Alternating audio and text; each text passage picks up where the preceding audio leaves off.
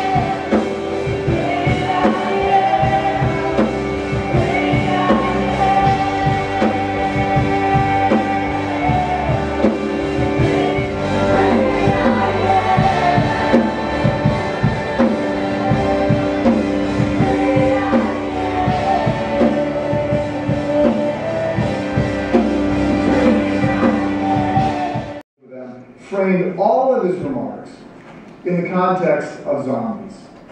And his basic message was, look, there's a lot of people like zombies that are out there looking for brains, but not so they can think. There's a lot of people who don't think of Jesus Christ of Nazareth. We are about to begin that process of looking at the most un-zombie-like person who ever lived. If you have your Bibles, I invite you to turn with me to John chapter 1. And as you will notice, it's the most basic, it's the simplest. We believe that Matthew and Luke were looking at Mark's gospel. Matthew, Mark, and Luke are called synoptic gospels because they're so similar. And we believe that Matthew and Luke looked at Mark's gospel and then sort of went out in slightly different directions. So Mark's is the most basic. He does not include genealogies. Instead, he adds things like an explanation of the Passover. First, in that stained glass, you will often see the four gospel writers portrayed by these images, which come out of Revelation chapter 4. So Mark, you see, is represented as a man because his just plain spoken, simple, not as much symbolism, not as many things going on in Mark's gospel. Matthew is represented as a